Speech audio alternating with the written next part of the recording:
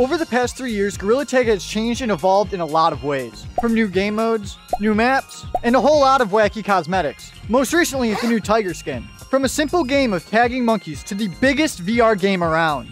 Those first months of Gorilla Tag were an experience you just don't find too much anymore. Just laughing, running around, and learning how to be monkey. But now it's time for a nostalgia hit. It's time to go back in time to the start, the beginning, what the first Gorilla Tag players experienced. The first updates of Gorilla Tag VR.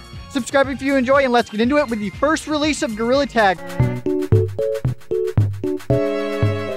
So here we are in the first version of Gorilla Tag. This is the version that released when Gorilla Tag first released in February 2021.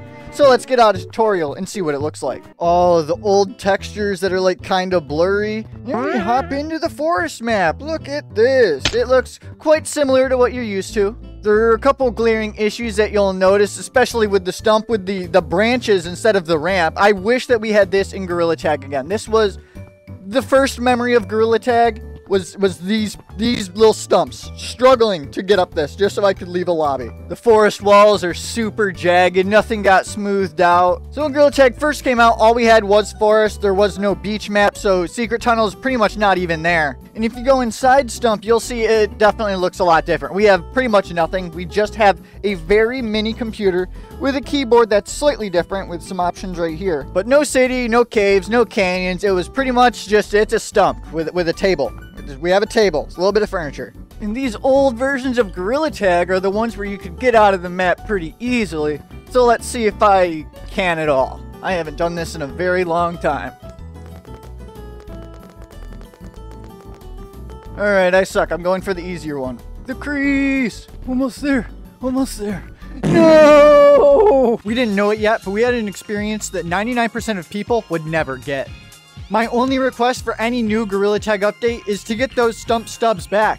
I just want them back. But now that we've seen the original version of Gorilla Tag, it's time to see the first changes that the game ever got. And it started very strong.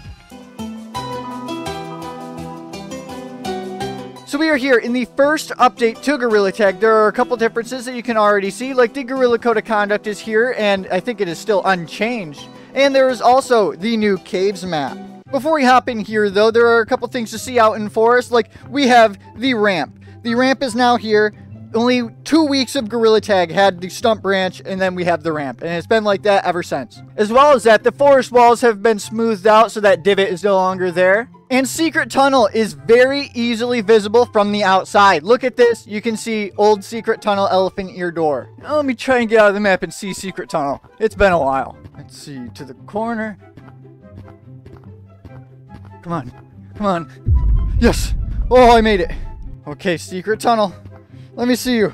Yes, Secret Tunnel. You led to the beach map eventually. I'm just telling you now. I'm from the future. Now let's check out the caves map for the first release of it in the game.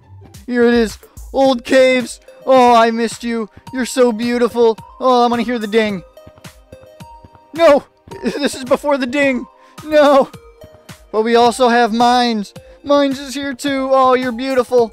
Beautiful mines. And the only main change that caves really got until the revamp was that little crevice that kind of appeared right here where you'd be able to go into mines from just kind of over here.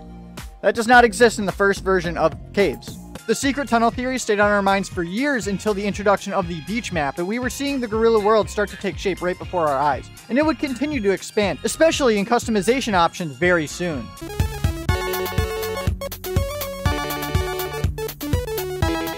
And then we are here in the early access cosmetics update where we have the first introduction of Hat Room. So we come up here and we can see the good old classic hats. Look at them all. The good old top hat, the early access badge, and the mirror, the original mirror. Look at me. Hello, monkeys. My mouth doesn't move because this is from like 3 years ago. Interesting thing, the cosmetics were only available on Steam for a while, and nowadays Steam can't buy the bundles, so yeah, that kind of sucks.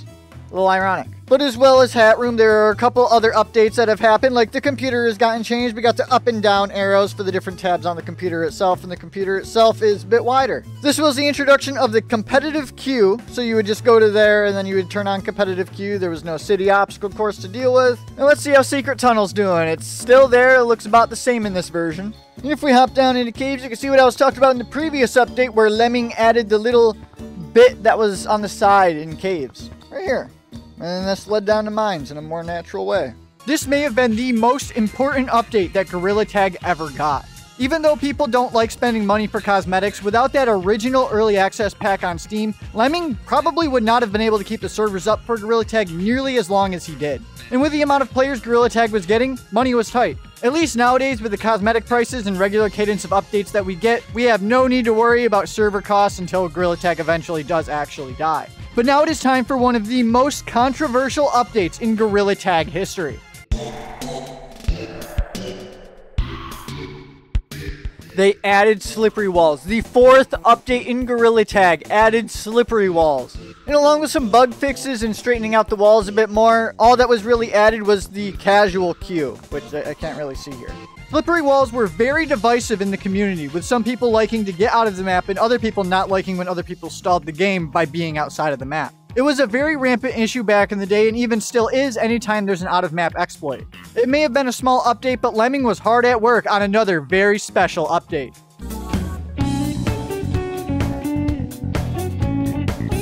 Finally, Canyons! The best map in Gorilla Tag! Oh, old Canyons! Oh, it's so great! Oh, it's so clean in here, look at this! Oh, I can be so good here. This is my map. This was my element right here. This is where I learned to play Gorilla Tag. This is where I got good. And if you didn't get good here, then you didn't get good anywhere, because this was the spot. This is where the chases were. This is where you played full monkey game, go monkey mode. But at least when the map came out of beta, it had these here. People were struggling to get on top of this hut. I really miss this view so much. It's so nostalgic being here. Oh, it was really nice being back, even if there's no servers to actually play on. That one is still my favorite update. If you couldn't tell when I was talking about Canyons, it's my favorite map. I honestly wish we still had old Canyons. Without Canyons, I may not have fallen in love with Gorilla Tag as much as I did, and I may not have made a career out of making videos for you to watch on Gorilla Tag. Forest is the last bastion of mainly unchanged original Gorilla Tag. Aside from the addition of super slippery walls, the gameplay and layout of Forest has remained unchanged. Only really the seasonal things happen like what we have now for spring, and a few smaller things around like the campfire, the light post, the lamps, and Doug. Over the course of 2 months, Lemming as a solo dev added 2 full new maps to Gorilla Tag, which would be insane content scheduling today. Then over the course of the next 3 years, both of those maps got revamps, and 1, 2, 3, 4, 5 completely new and full maps were added to Gorilla Tag, along with the 2 rotating maps so far with Swamp and the Pyramid map, as well as 4 new mechanics, them being the rope swinging, sliding, swimming, and size changing. So you better believe Gorilla Tag has changed and evolved in quite a lot of ways. And those were the first 5 updates to Gorilla Tag, each one very important for the future of the game, and elements from each of them can still be found in Gorilla Tag today. Subscribe if you wish you had a time machine too.